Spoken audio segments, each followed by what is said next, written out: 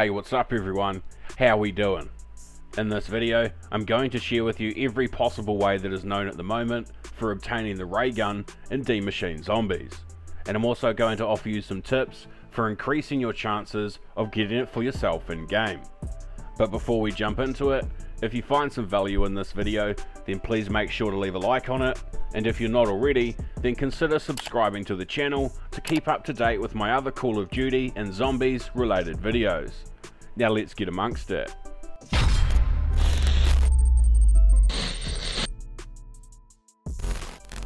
Now, as of making this video, there is not a way to surefire guarantee yourself a ray gun like there is for the DIE Wonder Weapon, so it's going to take a bit of luck in order to get one through RNG.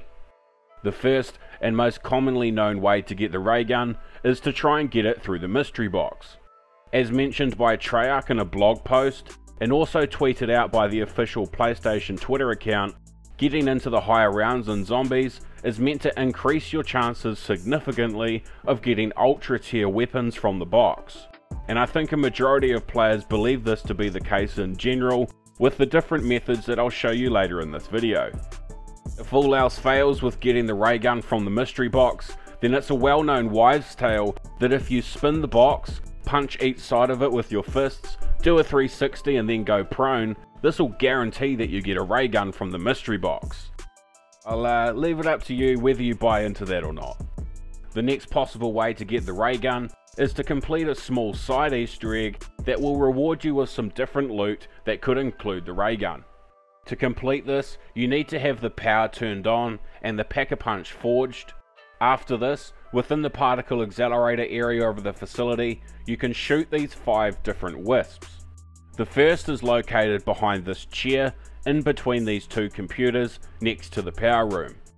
If you turn directly around and then walk down the stairs, you'll find that there is another one behind this grate. You might need to go prone in order to shoot this one. The next is located just inside of this window on the lowest level of the accelerator room. The fourth is located behind one of these blue generators on the lower level as well. You can either shoot this one from the stairs leading up to the higher platform, or you could just jump up onto the box in front of it and then shoot it out. And then the final one is located up near the roof on the opposite side of the room to the power room. Once you've shot all 5, you'll be teleported to the zombies disco in the dark ether, and once the zombies carrying this crate get to the middle of the platform, you'll be teleported back, and then you can open up this to claim your rewards, which could potentially include the ray gun. You'll notice that on top of this crate, there is a screen that shows an emoji. Make sure to open it up when the smiley face with the green background is showing, and also be careful when you're opening this up, because as soon as you teleport back, the zombies will quickly rush you. The third way to possibly get the ray gun is to smash the crystals that can be found within the dark ether. These spawn in a set location every time that you teleport to the dark ether, and all you need to do is knife them or shoot them and they'll drop some loot for you. This could either be basic ammo, essence or salvage, but it can also include high tier rewards like self revives, perks and even the ray gun.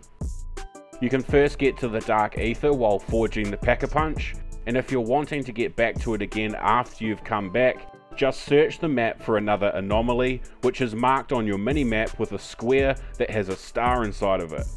Each time that you teleport back to the dark ether, the crystals will reset, so it could pay to try and do this as often as you can. The fourth and final way to potentially get the ray gun is to complete some trials. Trials are basically in-game challenges that give you rewards depending on how well you do completing them. You can start a trial by heading to the entrance room of the facility and interacting with this computer. Once you complete one of the challenges it gives you, you'll be able to head to one of these stations and collect your rewards. If you're able to complete the challenge to the highest tier, you'll have a chance to earn rewards, which includes intel for the map and ultra weapons like the DIE Wonder Weapon or the ray gun. I personally think if you're specifically trying to get the ray gun, it will be the best to use a combination of all of these different methods to try and get it. So first up, maybe try smashing the crystals on your way to forging the Pack-a-Punch the first time that you go to the dark ether. and then once you've forged the pack-a-punch and come back, then maybe try shooting out those wisps and do that side Easter egg to try your luck with that. If you don't get it from there, then maybe try some trials, and then every milestone round or so, head back into the Dark Ether to smash those crystals again to see if you'll finally get lucky. Once you start getting into the higher rounds, or you have some points that you want to burn, then either try get a crawler, or if you're playing with one of your buddies, then get them to hold one of the final zombies so that you can hit the box to try and get it. Remember that your chances of getting the Raygun significantly increase in the higher rounds.